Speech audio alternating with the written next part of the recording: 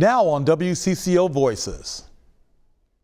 Our communities that have suffered most during the prohibition of cannabis, and so we have worked really hard to try to make the social equity strong here so that our community can maybe even repair some of the damage that has been done, but now it kind of seems like it's up in the air.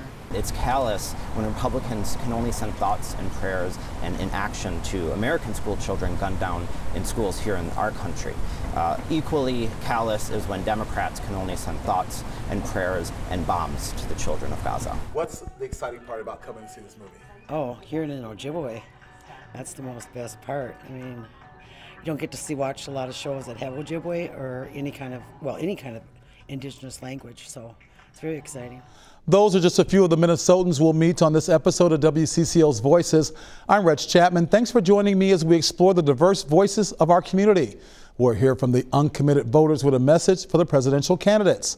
But first, more than half the applications for cannabis business licenses are not from Minnesota. David Schumann talked with a local business owner about what she hopes to see happen next. Angela Dawson is done filling out her application for Minnesota's Office of Cannabis Management. A good 50 pages and a couple of meltdowns. I'm relieved to be done with the confusion. As CEO of Bold North, Angela is hoping to win a lottery for a business license pre-approval later this year. Not quite licenses yet, but enough to start planting seeds in the ground on a larger scale. She's one of nearly 600 applicants in her business category, competing for just 100 licenses. The stakes are high. Taking all the categories together, like cannabis retailer, wholesaler, or delivery service, there are more than 1,800 applicants crossing their fingers in the lottery.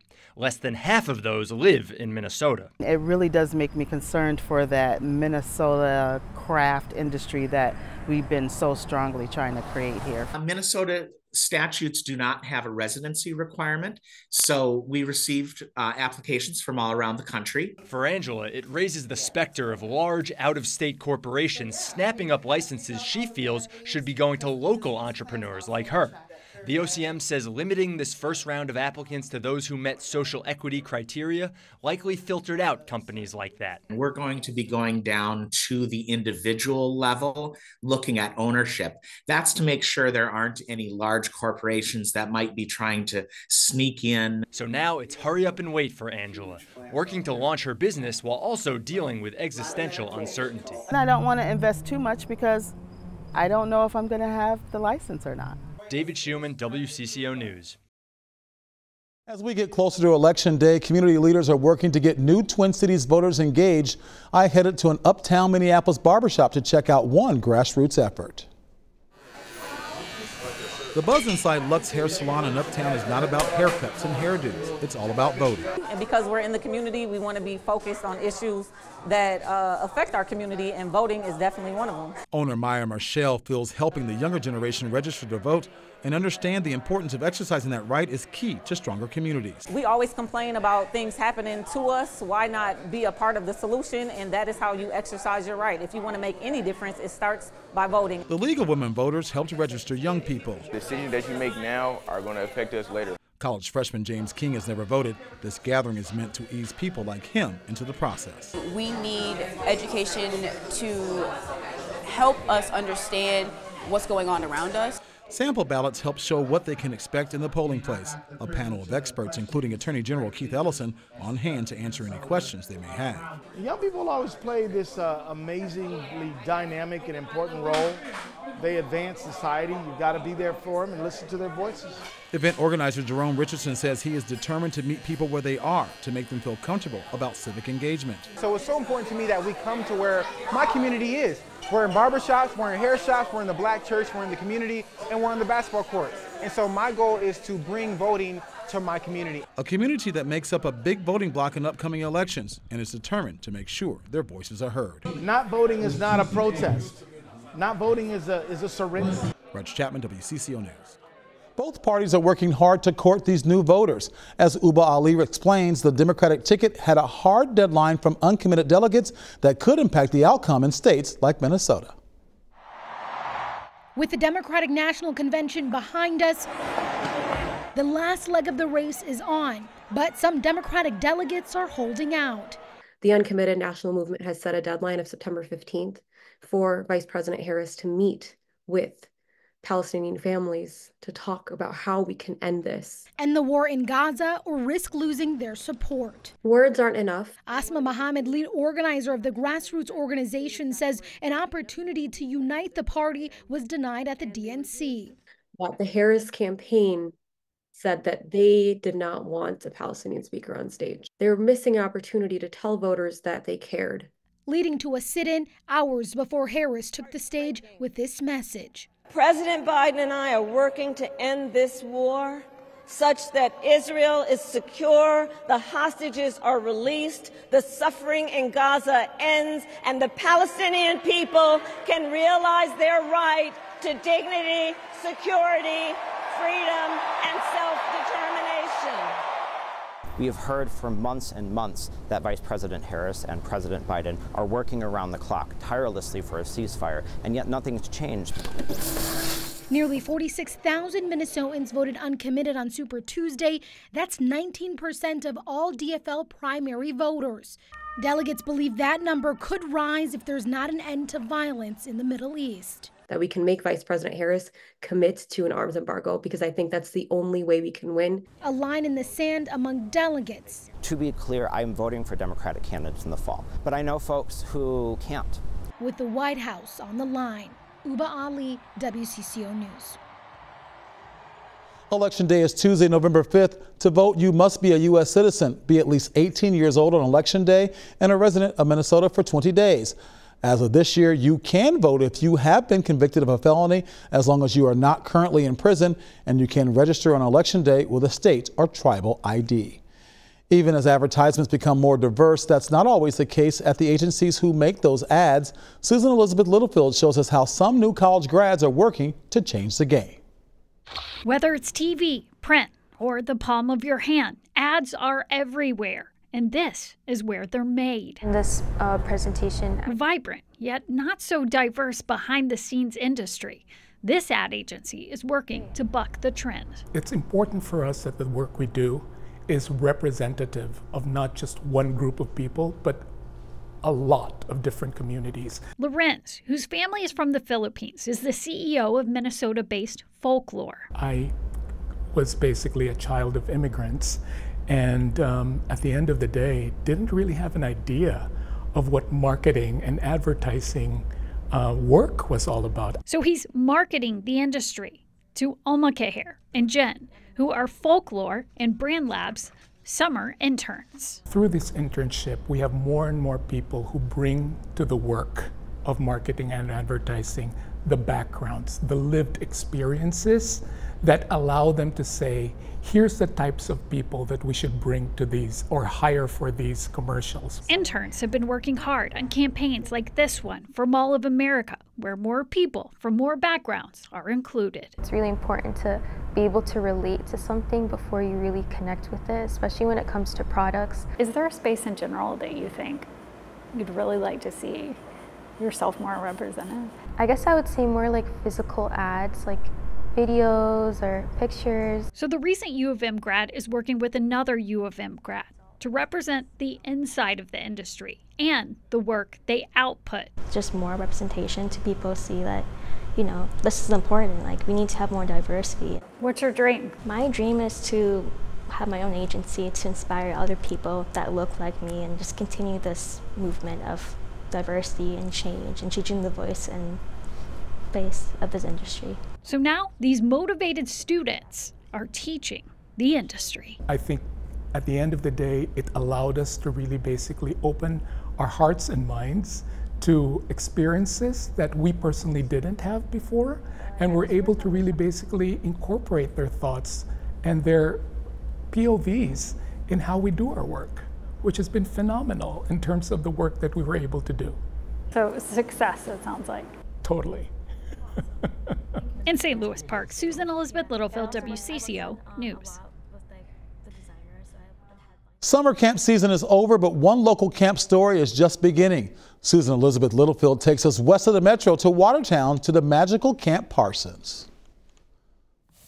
When it was time to come back in from lunches, this bell rang to call everybody to gather. For these four, this is memory lane. Wait all winter long for it to come alive. And then you pull up off the highway to the gate and you unlock the gate, and it was just like entering a whole nother world. I was out here all of my childhood, every summer, learning to fish and camp and make fires. Learning to swim here, even though lots of leeches back then, but yeah, so there were some downsides to Camp Parson. But not many. In 1956, Catherine Parsons gifted it to the Phyllis Wheatley Community Center so kids who live in the city could experience the country. It almost looks like a clover. The campground was abandoned around 20 years ago. We had the rowboats right here. But the bonds and the memories live on. When I saw all of the stars in the skies, I literally screamed because I had never seen that many stars in the skies before. It was overwhelming, the emotion that I was feeling. Tell me about that coat. Oh, this is my grandmother, Carrie Wallace. I bring her with me today. See, I'm gonna start crying. She had many hats she wore, and she helped so many kids. And now there's an effort to help more kids. Volunteers are fundraising to restore the place to its original glory. It belongs to the community, and that's so critical to me. And it's essential that we bring it back. This time, we're gonna do it. Just want kids, especially from the north side, to be able to experience this. Be a kid. At an almost perfect place. And she talked about the leeches, but they're forgiven too. In Watertown, with photojournalist Tom Aviles, Susan Elizabeth Littlefield, WCCO News. It will cost about $5 million to restore the place. If you'd like to help or learn more, there's a Restore Camp Parsons website. Still ahead on Voices, a new language heard a long time ago in a galaxy far, far away. It's very important. I mean, it's all part of our culture, all part of our traditions, all embedded with everything. I talked to some excited moviegoers about why a new version of Star Wars has them willing to put up with subtitles. And his mother raised a Minnesota icon, the big honor for mentor and mother of the Minneapolis Sound. Next.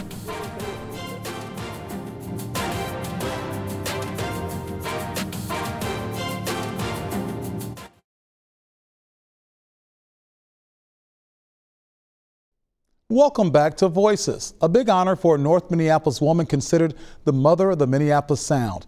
Bernadette Anderson raised a music legend you may have heard of, the one and only Prince, along with her own talented children.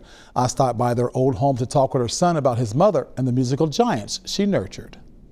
The basement of 1244 Russell Avenue North is considered the birthplace of the Minneapolis Sound. This is where I used to sit. Actually, both me and Prince used to sit here and practice. It's where Andre Simone, bass player, songwriter, and music producer, grew up. It was such a joyful house. You know, I mean, music was always pumping through the house, and kids were always running up and down.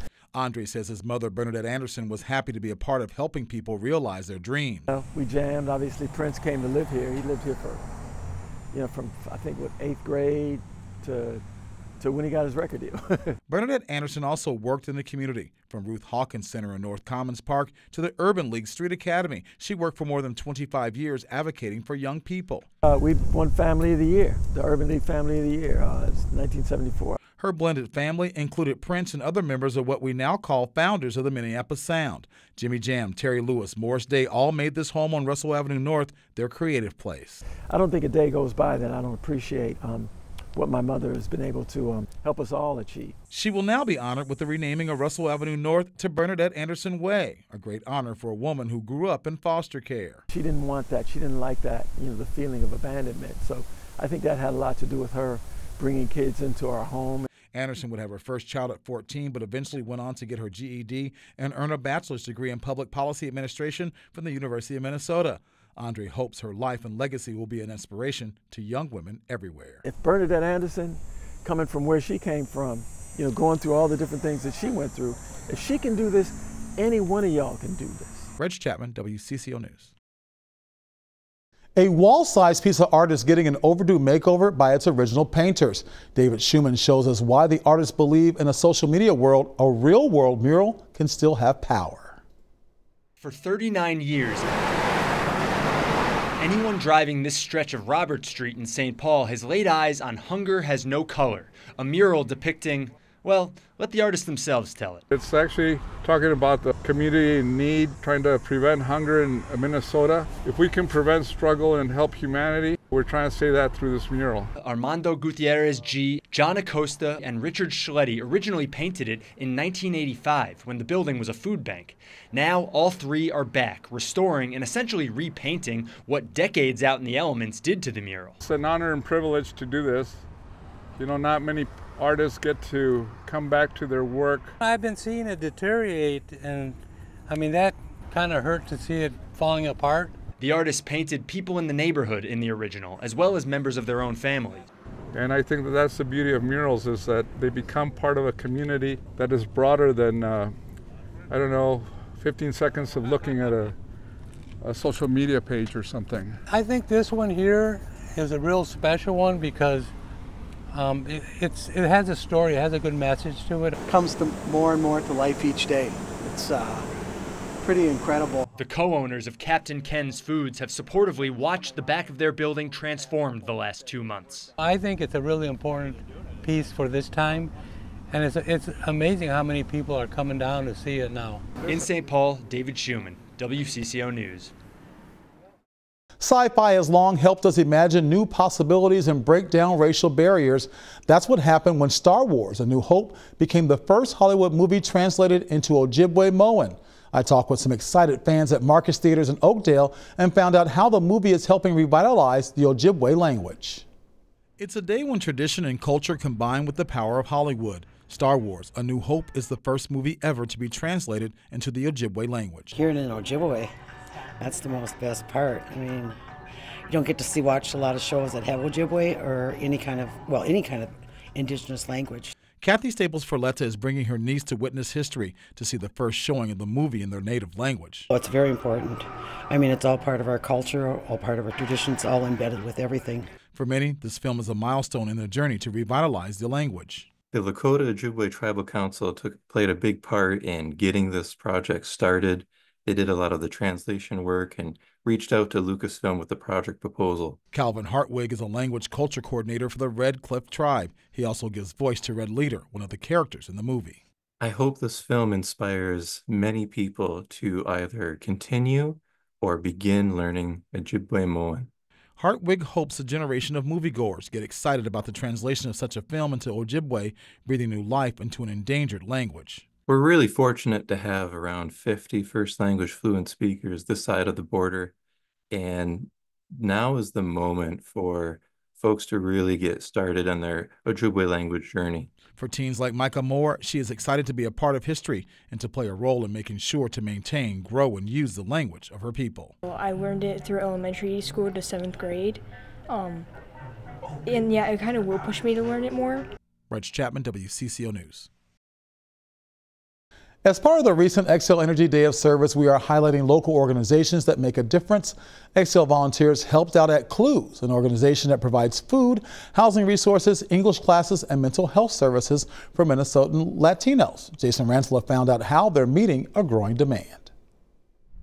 Inside the Career Force building on East Lake Street in Minneapolis, employees with Latino advocacy organization Clues unpack boxes of food for those in need. Yeah, I'm ready to bring them in. Roughly 400 in need on this day alone lined up along the building. ¿Alguien necesita un número? Every Wednesday, Clues holds its weekly food shelter, Canasta Familiar, providing fresh produce, healthy, culturally appropriate food, primarily for Latino families. It's a program that Minnesota's largest Latino nonprofit has hosted since COVID. And this year we have seen a tremendous need. Clues President Ruby Azarita Lee says it's a need that's doubled in the last year alone. Last year, Azarita Lee says Clues served roughly 200 families per week.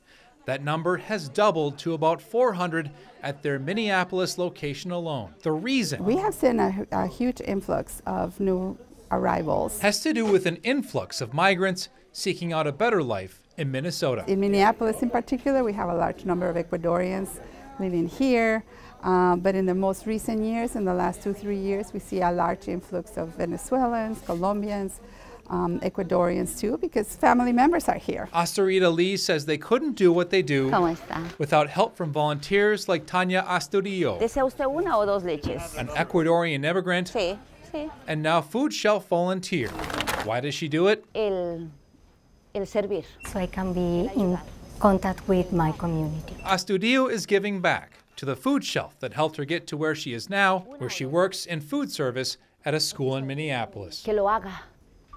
The best way to give back is to be a volunteer. Clues is seeking out more volunteers like Astudillo to continue to help out the Latino community for years to come. We are here to serve the Latino community, and as such, we welcome everyone who is a new arrival. In Minneapolis, Jason Rantola, WCCO News. Music, dancing, and good food welcome partiers at Fiesta Latina at the Clues location in St. Paul. Photojournalist Ari Mendoza takes us into those festivities.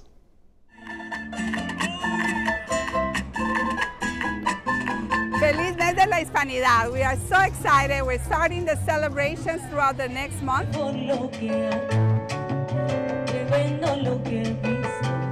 As Latinos, it is very important for us to celebrate. It is important to change the narratives and show the positive entrepreneurship and building community that we have. A united Latino community that celebrates culture, celebrates community work. And this is one of those. Fiesta Latina is celebrated by Clues. We are here celebrating our culture, as it is, Hispanic Heritage Culture Month. And so we're here just kind of, indulging in all the activities. Yeah, and we're new to Minnesota, so this is a great way for us to find our community.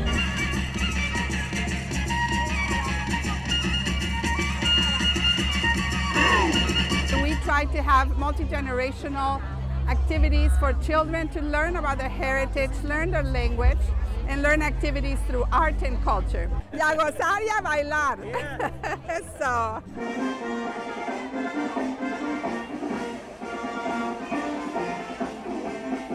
Laos is the home country of many Minnesotans, including prominent Twin Cities chef Ann Ahmed. She's preparing to lead a group of Minnesotans on the trip of a lifetime. Aaron Hassanzadeh talked to her about her inspiration for a culinary journey.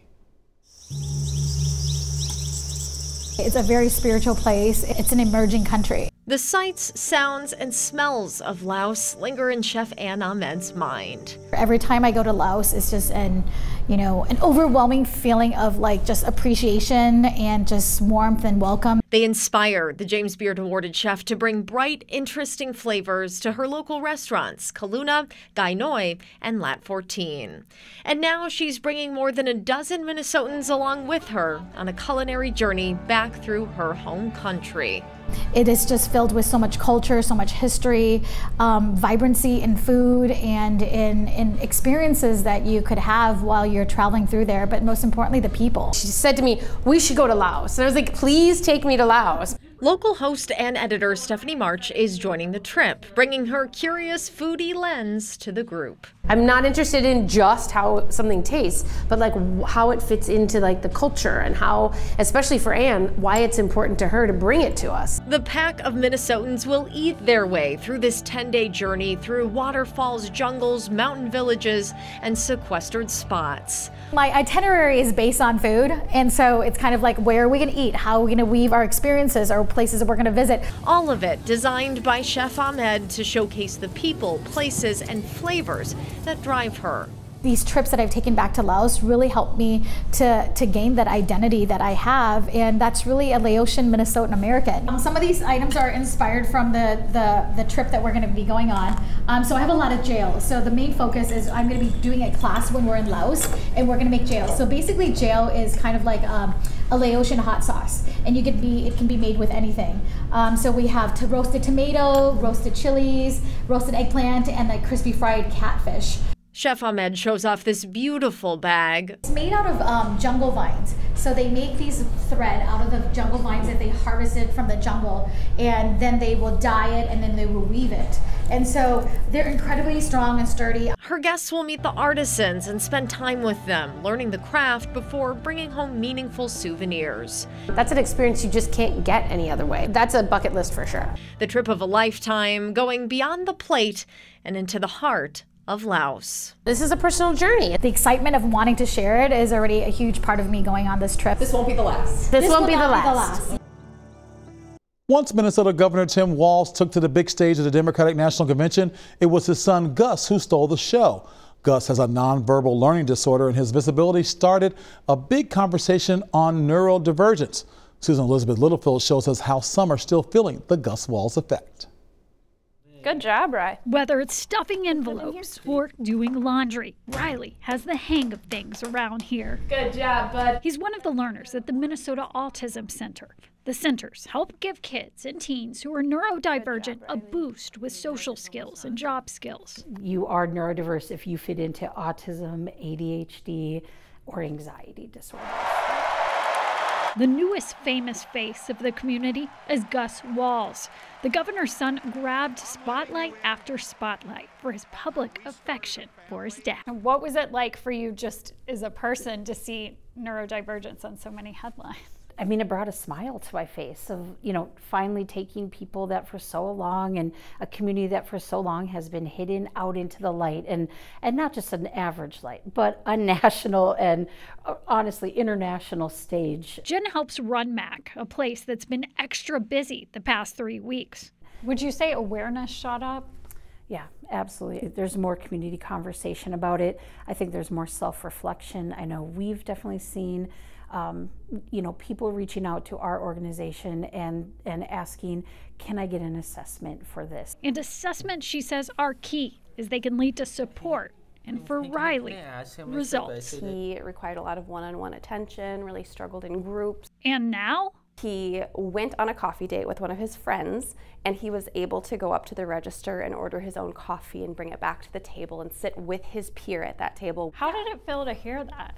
I'm pretty sure everyone in that meeting just beamed and cried. I'm really sad you can do that. So nice. You did set it up so nice. Good job. In Egan, Susan Elizabeth Littlefield, WCCO News. I'm really sad you can't do that too. Holy wow. MAC now hopes business owners will be more open to hiring those who are neurodivergent, as they can be standout employees. Still ahead, a Minnesota mom just bagged a cornhole world championship. What do you think it is about cornhole that resonates so much with the Hmong community? So back in the day when, as in my mother and father's livelihoods of growing up, they used to toss a ball during courtship. Meet Dia Lee and learn how the Minnesota Hmong Cornhole Club is propelling the sport in communities across the country. Next.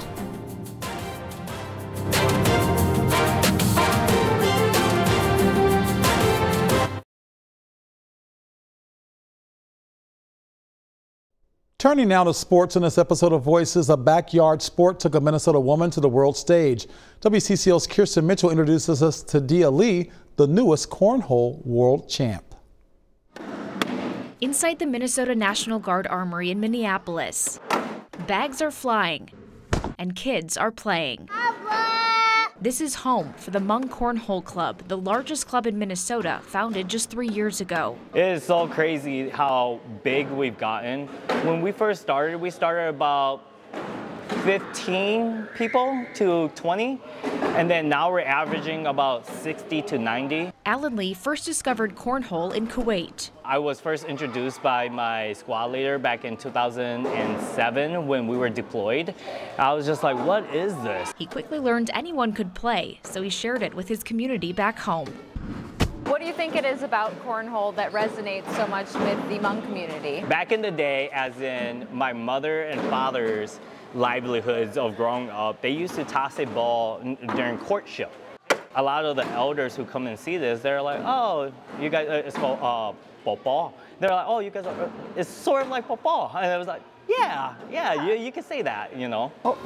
I wasn't really good, but then I was like, you know, I want to be better. Dia Lee and her husband started playing 3 years ago and now compete at tournaments across the country. I just would never fathom like our lives would be like how it is now. Because now the 38-year-old mom of 4 is a world champion. She recently won the women's single title at the American Cornhole League's World Championship in South Carolina. I'm still kind of like, I really did do that? Like, that's insane.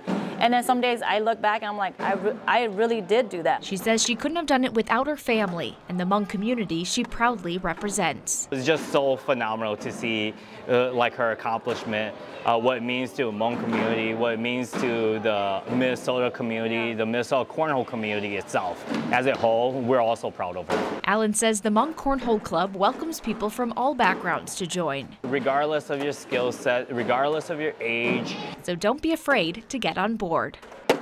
In Minneapolis, Kirsten Mitchell, WCCO News. Congrats on a big win. Dia Lee begins her first season as a professional cornhole player this October.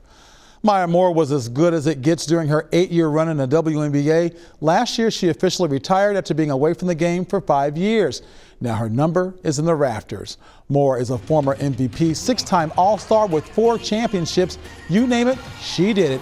You can see Maya get emotional as the Minnesota Lynx held a ceremony for the basketball legend. We took the opportunity to ask her what's next.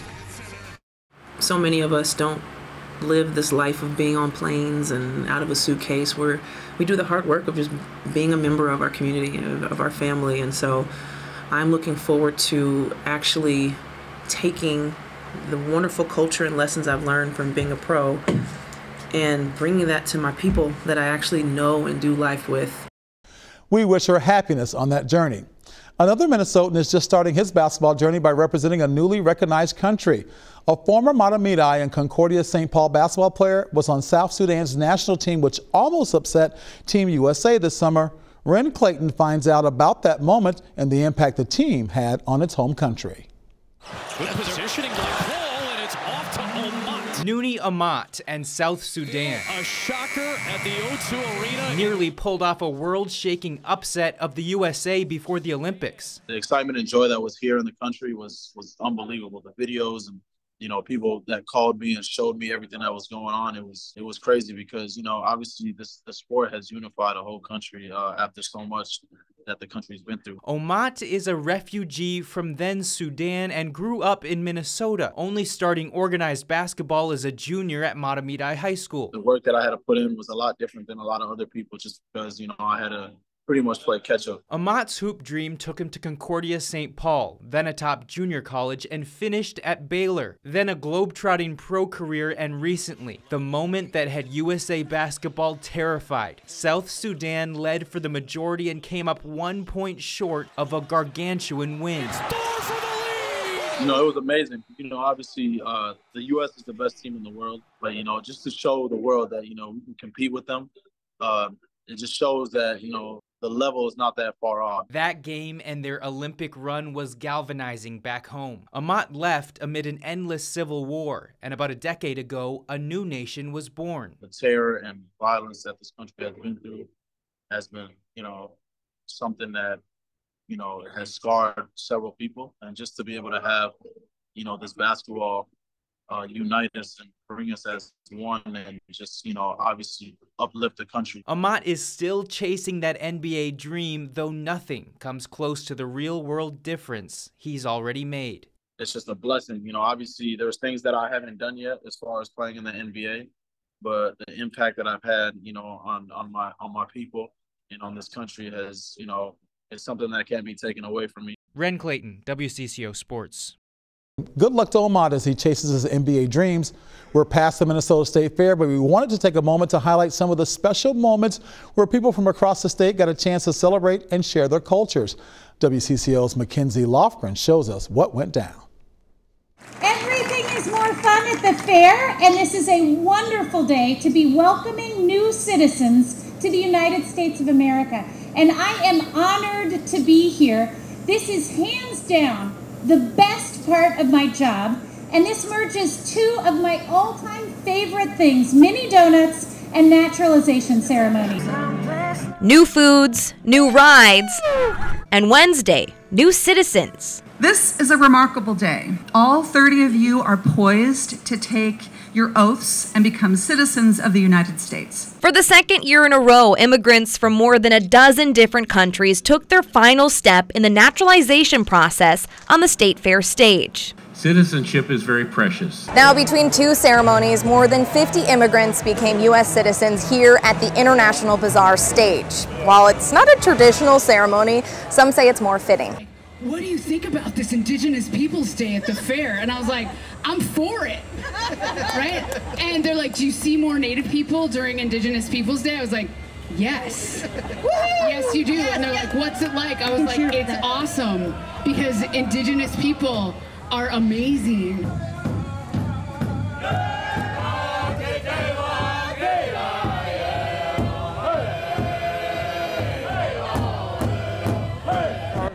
What's the message with the song? You know, it's the drums, maybe people can't completely understand, but is there a theme behind the beat, the music? Well, each song has a different meaning, and you sing the appropriate song for the appropriate situation. So what does it mean, maybe, making that debut, so to speak? It's huge. It's huge for our group. It's huge for our families. It's huge for our community. I had a lot of friends and people from the community asking what time will we be singing, where will we be. They wanted to come specifically today to be here for this Indigenous Peoples Day.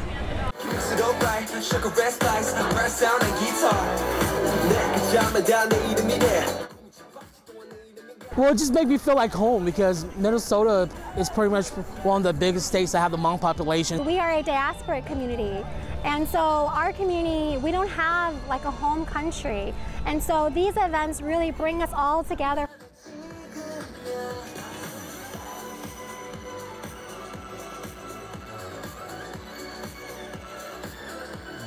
What a fun fair. Can't wait to see you all there next year. Head to youtube.com/WCCO and click on playlists for more stories giving voice to diverse communities. I'm Reg Chapman. Thanks for joining us for Voices.